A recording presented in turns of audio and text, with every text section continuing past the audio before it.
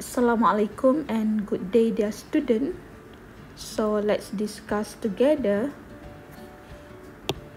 inverse interpolation methods. So we will look at two important methods. The first one is inverse Newton's interpolation method, and the second one is inverse Lagrange interpolation method. Okay, let's start with the introduction first. So what is actually inverse interpolation methods? So basically it's a reverse way of standard interpolation methods. So student, if I can recall back what we learned in interpolation method, previously in interpolation methods, let's say you have several data. Okay, remember, for example, in this table you have 1, 2, 3, 4 data. Okay, so normal interpolation methods means that we are interested in finding the value of fx. Okay, we are interested in finding the value of fx for a particular x data points. Okay, what it means?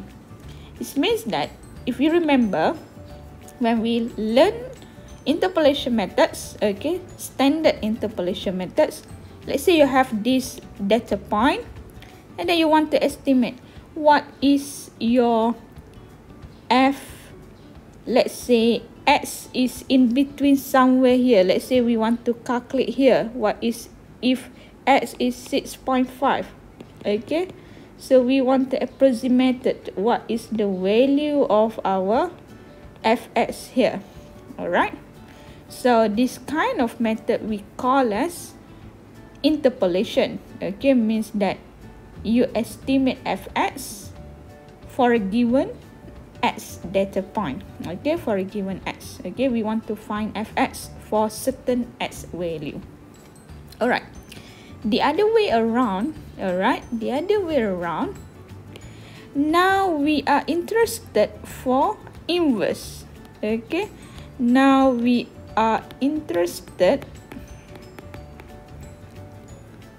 for inverse interpolation. Okay, inverse interpolation. So it means that the reverse process. Okay, so reverse way.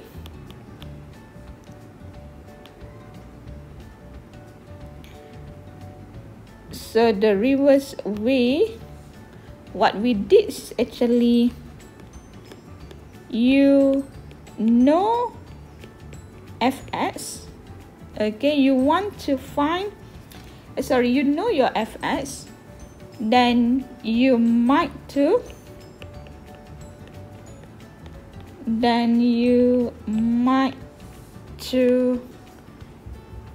find the value of x. Means that the other way around, means that we have the value of fx. Okay, so now we want to estimate what is the x value for a certain given fx value. Okay, so this is means by inverse interpolation methods that we will discuss later. Okay, so as I told you, in inverse interpolation methods, we have two important methods. Means that the first one, inverse Newton interpolation, and then inverse Lagrange interpolation. So let me start with the first one, inverse Newton's interpolation method. Okay, so let's start with inverse Newton interpolation methods. So before I go to the formula on inverse Newton, so let me recall back what we learned in normal interpolation, Newton interpolation.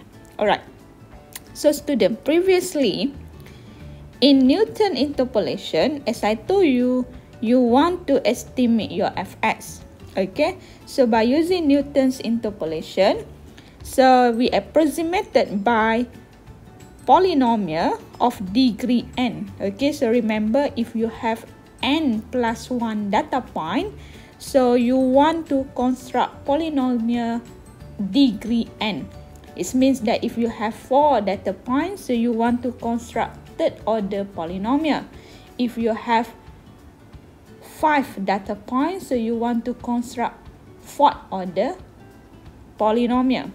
Okay, so n plus 1 data point, we want to construct n order polynomial.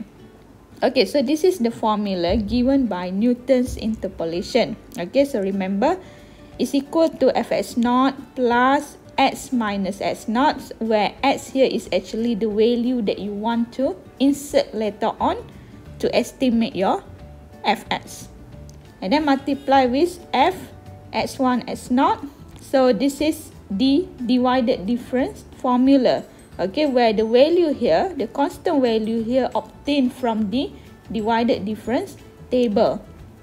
And then plus x minus x naught times x minus x1 time with second value from the second divided difference. Okay, and then plus dot dot dot until, okay, so generally is x minus x naught, x minus x1, alright, dot dot dot until x minus xn minus 1. Okay, depends on your n, order of your polynomial.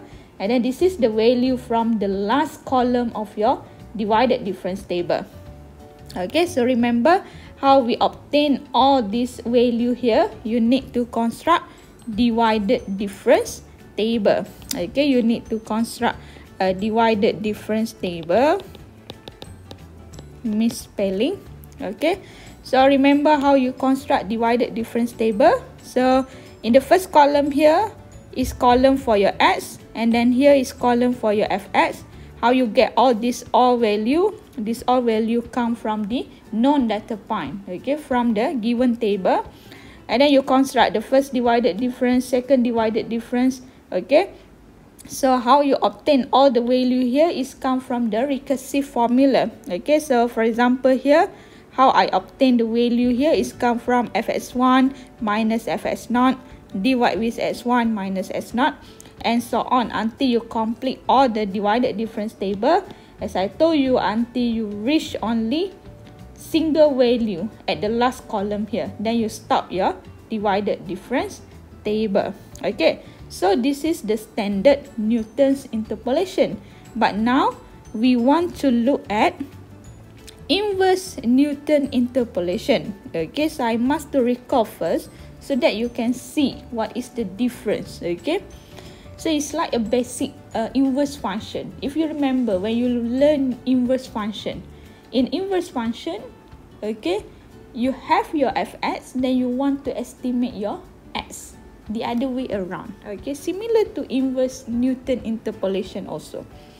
So what we did in inverse Newton interpolation, so you want to estimate what is your x. Okay, how we obtain the estimation is based on constructing your polynomial degree n, and then by plug in the given f value. Okay, means that you know your fx, you want to estimate your x.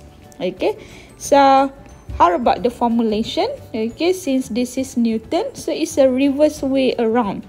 If previously here is fx naught, so now here is x naught, and then plus, so in bracket here is f minus f naught, and then multiply with first divided difference. So the first divided difference we construct based on our f value. Okay, f1, f naught, and then plus f minus f naught time with f minus f1 multiply with our second divided difference. Okay, f2, f1, f naught. Okay, or generally is a f minus f naught, f minus f1. Okay, and then we multiply until f minus fn minus 1, and then multiply with our divided difference here. Okay,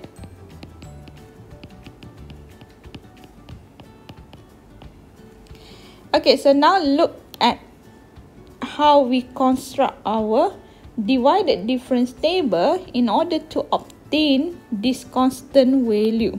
Okay, so this is how we construct our divided difference table.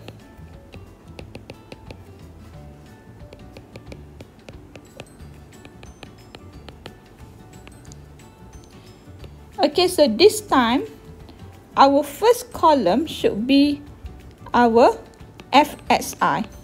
Okay, we switch the position. Alright, we switch the position. Previously, our first column is X. So now we switch the position. Our first column should be our FSI. And then here is our SI. Okay, so let's say we have F0, F1, F2, F3. And then here S0, S1, S2, S3. Again, this is also the value from your data. Okay, non-data point.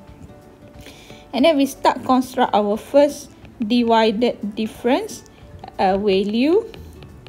Okay, so how we obtain the first value is similar way. Okay, from the recursive formula, but now we have the first numerator here become x1 minus x0, and then we divide with f1 minus f0. Okay, and then calculate a second value here. So second value here come from x2 minus x1 over f2 minus f1. And then the last one here, the last recursive value here is come from x3 minus x2 over f3 minus f2. Alright, and then you complete your second divided difference.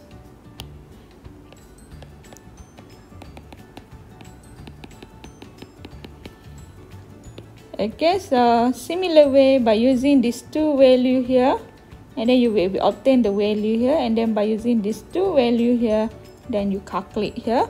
Okay, then finally the last column, your third divided difference. Okay, so as I told you, until you reach only with a single value, then you stop your divided difference. So this is how we construct the formulation, okay, polynomial for inverse Newton interpolation. We switch. Okay, previously here is x, so now become f, because f is a known. You want to estimate x. Okay, so this is how we construct the divided difference table. We switch the position. The first column is your fx, and then here is your x. Okay, so let's look at example. Okay, so let's look at this example. This is from your module.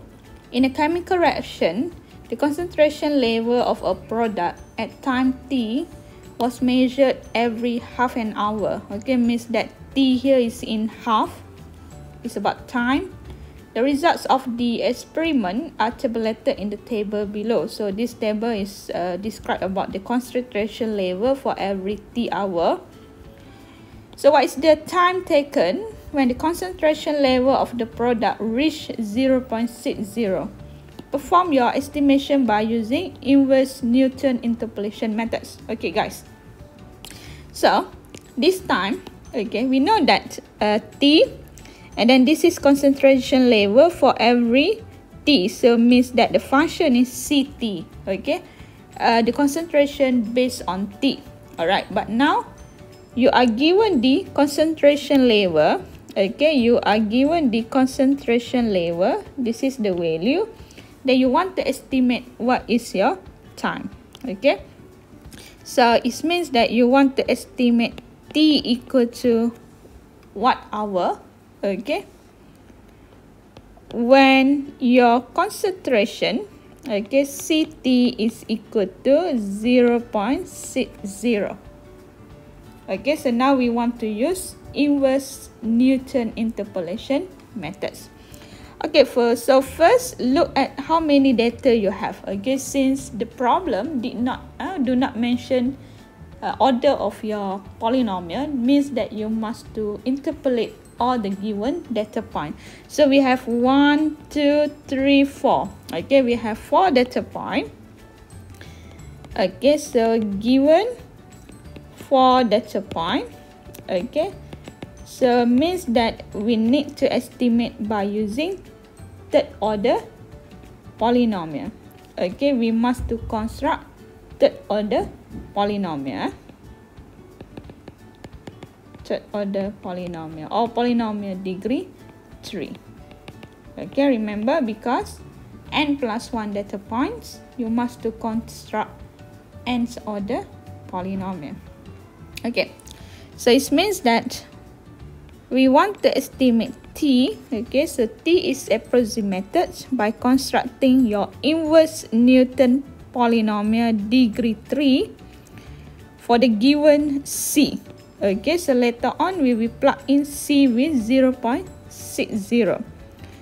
So how we obtain this? Okay, so t naught plus c minus c naught, and then we need to have the value from divided difference table later on. Okay, and then plus c minus c naught, c minus c1, and then t second divided difference, then plus c minus c naught, c minus c1, c minus c2, and then the value from third divided difference.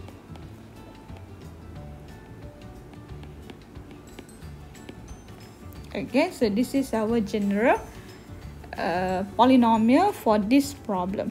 Alright, so based on the data here, okay, so this is our ti, means that here is your t naught, t1, t2, t3, and then here is our concentration. Let's say I use ci, so here is your c naught, c1, c2, c3. Okay, so let's construct divided difference table. Okay, so let's construct our divided difference table. So as I told you, this column should be your ci. Okay,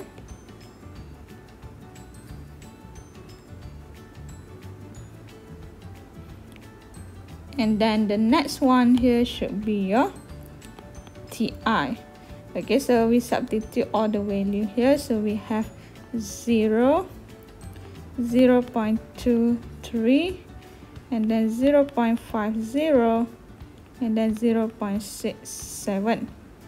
Okay, so for ti, we have t naught 0, t1 0.5, t2 1.5, t3 is 2. Then let's start calculate our first divided difference.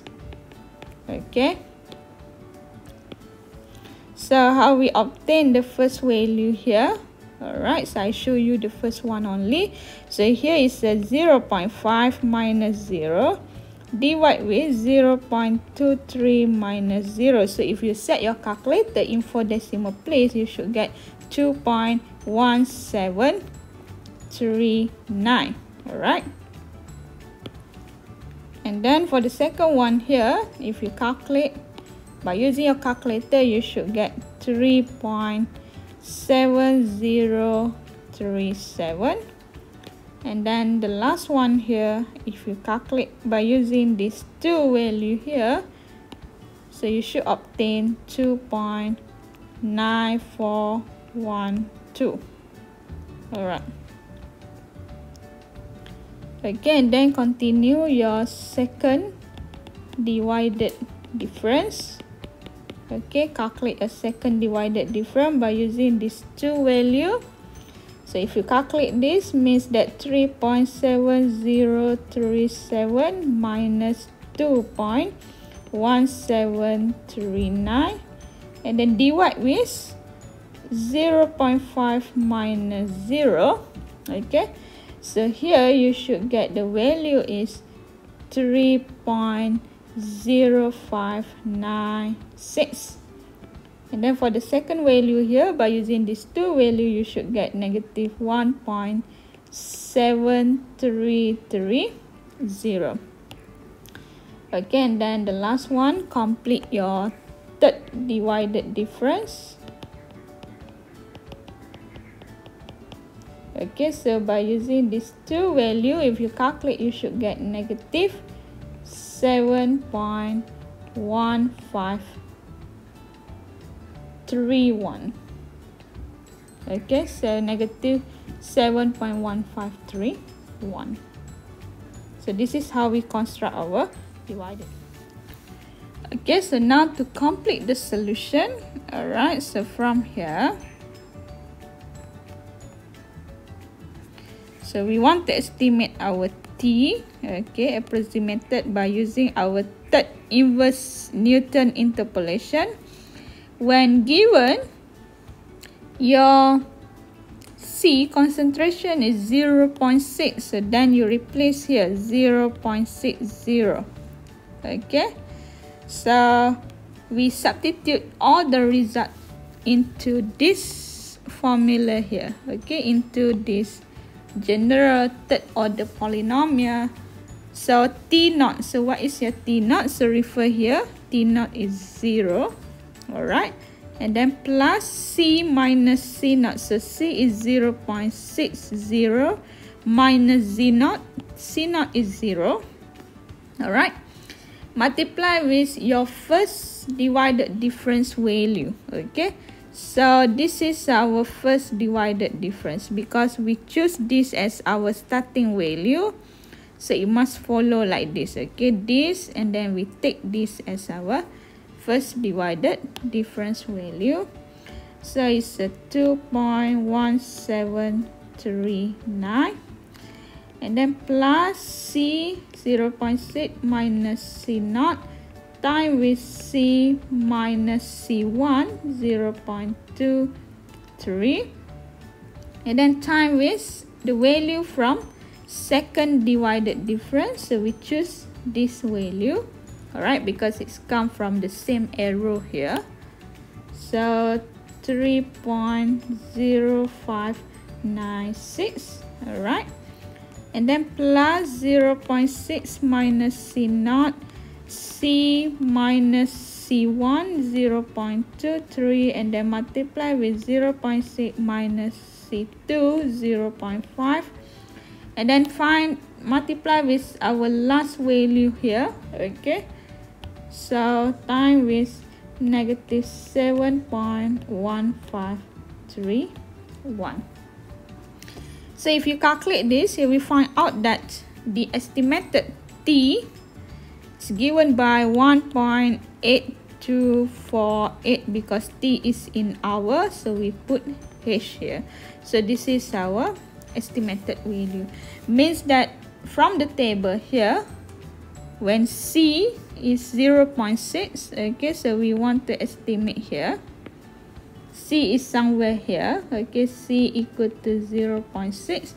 The time is somewhere here, okay. So as I told you, sometimes we can see the pattern of the pattern of data. Okay, since from this data we can see that as the concentration increase, the time also increase. So if 0.6 is somewhere here, so the time should be in between 1.5 and 2. So we reach the value is 1.8. Okay, so it's a in between. It's a reasonable result. Alright, so this is our estimation time for the given concentration 0.6. Okay, so this is how we calculate inverse Newton interpolation method.